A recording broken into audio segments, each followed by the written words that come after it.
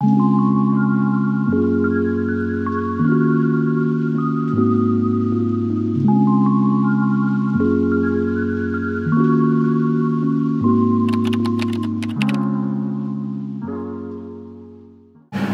the past few months, some of the ways I've tasted and seen how good God is through my Bible readings. I've been reading through the Old Testament in my Bible in a Year plan, and also through small groups looking at kings and everything there is to go with that. And despite the chaos and calamity and messiness that humanity brings into the world, God is continually faithful.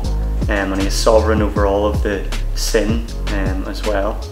And despite the Israelites' disobedience, God continually uses them for His purposes and His divine purposes. And this is a reminder to each one of us that even when our lives seem to be unraveling and seem to be falling apart and really messy, God is still not finished with us. He is still working all things out for those who love Him. And just as we kind of read through the Old Testament and we know the end of the story, that Jesus and the salvation of the world does actually come through the Israelites. But even when it appears to be just a thread and all hopes are hanging off this thread that appears to be falling apart, Jesus still does come. And whenever our lives appear to be messy and hanging together on just one thread, God's promises still prevail.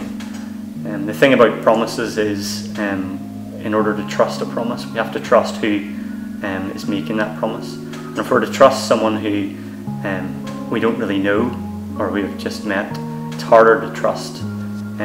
Whereas if we trust someone who we know a bit better, a family member, a spouse, a good friend, we're maybe, just maybe, able to trust Him a little bit more. And when it comes to God, who we believe God to be will dictate whether we trust Him and His promises. We live in a world that continually attacks who God is and attacks His character.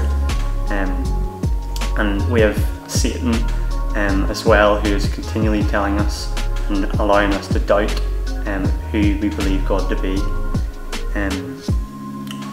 The devil is continually trying to twist and distort our understanding of who God is.